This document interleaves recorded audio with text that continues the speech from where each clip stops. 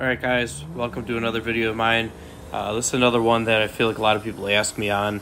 If you have the Holley 7-inch dash running a Holley Terminator software, or probably HP and the others, you are able to create a shift light on your dash, as you'll see in this video here. I still run an external shift light. I feel like it's a little bit easier to see, but for people wanting to keep things nice and clean, this is a good method to still have a shift light.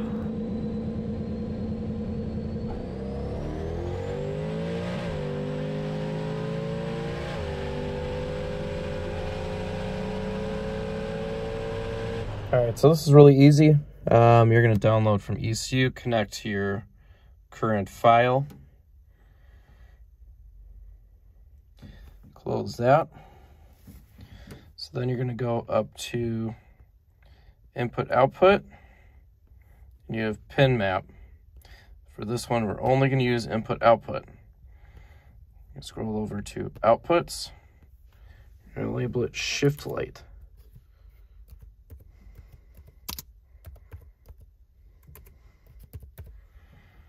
Okay, so that's good.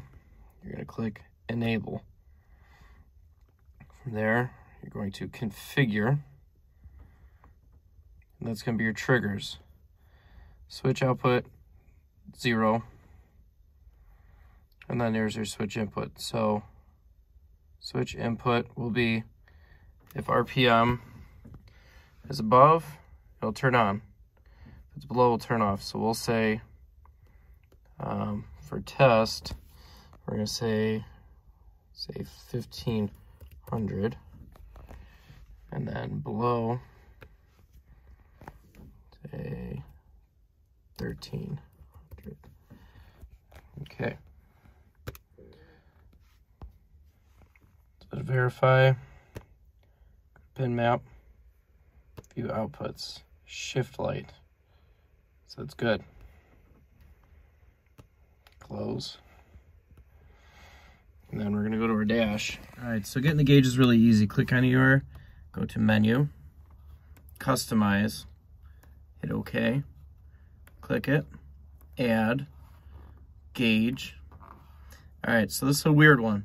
You're going to scroll down to odometer. So either GPS or not, hit OK. Then you're going to want digital. So once you click that, you're going to see it here, GPS odometer, customize. So label, we're going to get rid of that. We're going to clear it, call it.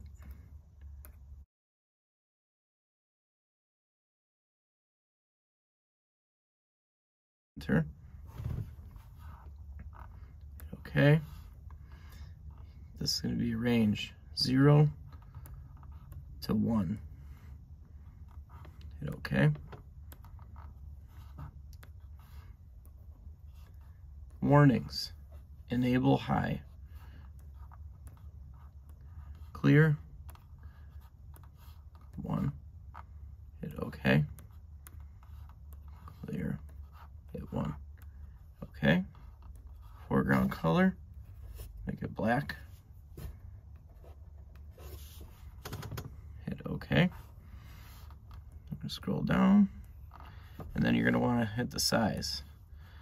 For this one, I want it big. So we're going to do 450. Hit OK. And then last, you have GPS odometer. You're going to scroll. Here's shift light. Hit OK. And then when you're done, click OK. Here's your shift light. So we're going to move it.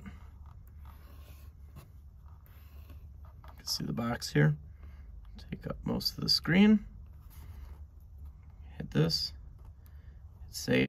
Now we're good to test it out at the 1500 RPM setting that we put.